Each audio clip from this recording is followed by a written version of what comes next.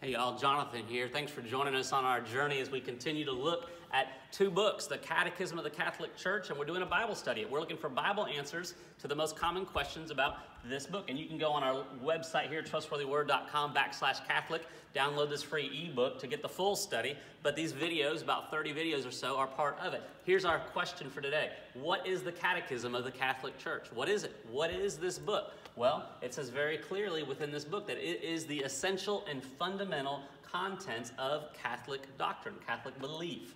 That Pope John Paul II declares it to be a sure norm for teaching the faith, thus a valid and legitimate instrument for ecclesial communion. It's very important. And the presentation of this doctrine, he says, must be biblical. That's why we're doing a Bible test, to make sure the doctrine is biblical. And he says it's useful reading for all other Christian faithful. Even if you're not a Catholic, reading this book with your Bible in hand will help you to deeply understand the truth of the Bible. And for a deeper understanding of the passages of this book, Pope says we need to refer to Scripture texts themselves. Such biblical references are a valuable working tool in catechesis. So what are we doing? We are going from this book into this book to see what the Bible says about it. And so here's what we need to remember. The Bible's very clear that there's a lot of people out there, there's a lot of books out there that add to the Bible. So that's a big important question. Does this book go beyond, add to, or take away from the Bible truth? Another important question. Proverbs 30, verse 5 through 6 reads, "Every word of God proves true. He is a shield to those who take refuge in him.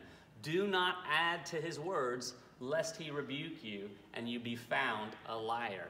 Now you might be saying this is a hard thing to do, to study the Bible, to study this book, but here's the good news. If you are in Christ, you are a new creation and you are indwelt by the Holy Spirit. And here's what the Holy Spirit does. The Helper, the Holy Spirit, whom the Father will send in my name. He will teach you all things, and he will bring to your remembrance all that I have said to you. So as you do this study, as we do this study, my hope and prayer is you talk to the Holy Spirit, that you're a Christian with the Holy Spirit within you, and that you cry out to him for help to teach you all of these things to show you the truth. Now, here's some questions to consider. Does the Catechism of the Catholic Church go beyond the teachings of Jesus? Does it add to or take away the teachings of the Bible? Is it biblical?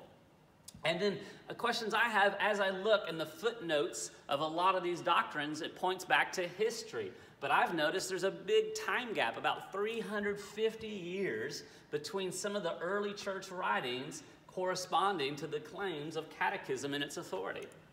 And then there's also a lot of internal inconsistencies. In fact, you can go to the end of the study and to see a chapter just on this, where this book makes very exclusive claims, but then simultaneously makes very inclusive or pluralistic claims as well. So check this out yourself, because we want to know, is this book consistent internally?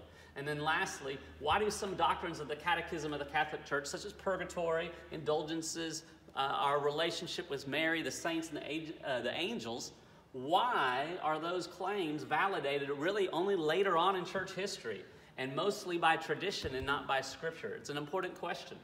So at the end here, understand, what does John 14:26 say about how we access, and directly and primarily for help in teaching?